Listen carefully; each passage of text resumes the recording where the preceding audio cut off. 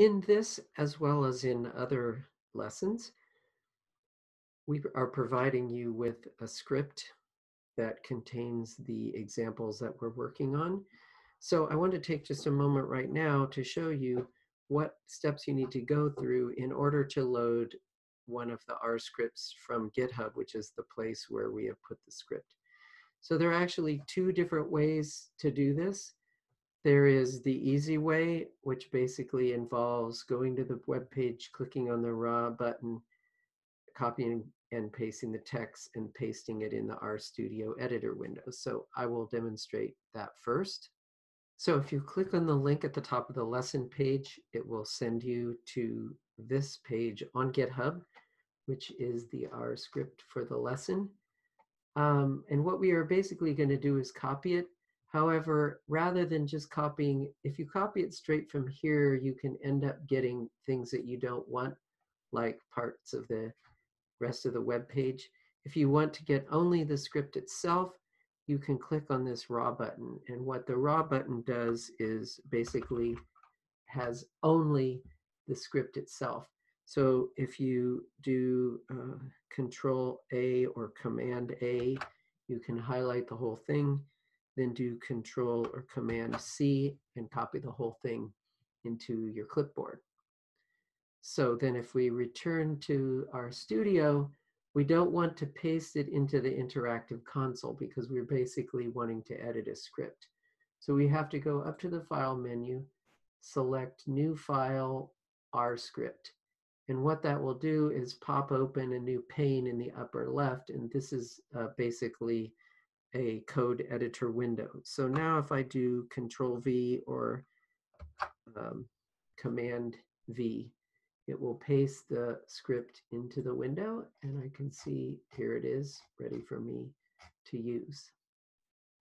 The alternative way to load a script is a little more complicated and time-consuming, but I'm going to show it to you anyway because this is actually a very general way to load any kind of file that is found in GitHub. So if you understand how this works, you can use it to download and then load any kind of content that is found on a GitHub page.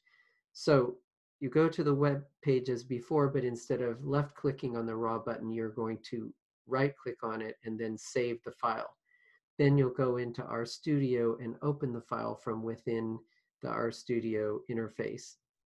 So using this method, again, you would click on the link that takes you to the script web page. But now instead of left clicking on the raw button, you're going to right click on it, and that's going to give you some options. Depending on your browser, it might be slightly different. On Chrome, the option is Save Link As. It'll be something similar on other browsers. And that should open up a dialog window asking me where do I want to put the file. I'm going to go ahead and stash it in my downloads folder because that's an easy place to get it. I'm going to let it call it the same name, but you could change the name if you wanted to. Now, if I go to the RStudio interface, instead of opening the new window and pasting it in, I'm going to go to the File menu and select Open File. Alternatively, I can click on this little Open File icon here and it'll do the same thing. So I'll go to my Downloads folder. Here's the script that I saved. And when I click Open, it will automatically pop open the window. The main advantage of this is that it already knows that this file is on the computer and that it's called 011.r. So if I make edits to this file and I want to save those edits, all I have to do is click on the Save button.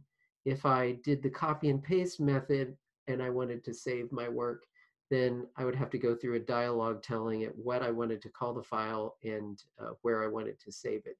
So if you're working on an existing file, you might as well download it and then you can work on it in multiple sessions and you don't have to worry about where to save it because you've already saved it during the download process. If you're just hacking something, then the cut and paste method is probably easier.